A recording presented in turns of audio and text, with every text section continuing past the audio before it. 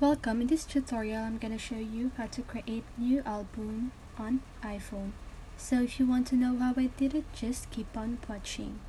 So first, you want to open your photos, and then you can see the plus sign on the upper left side of your screen. So you just want to click on that.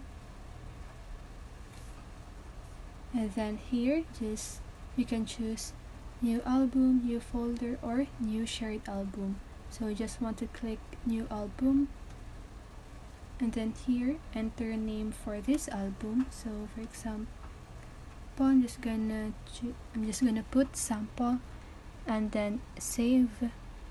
And then here you can choose any photo that you want to put in your album, as many as you want.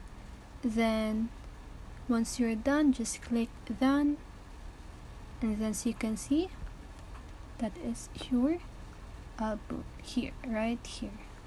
So if you want to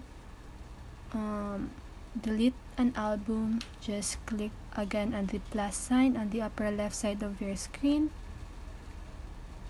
and then just click edit, and then click on this minus sign on the upper left side of the album. So they said that, are you sure you want to delete the album sample? The photos will not be deleted. So just click delete album, and then done.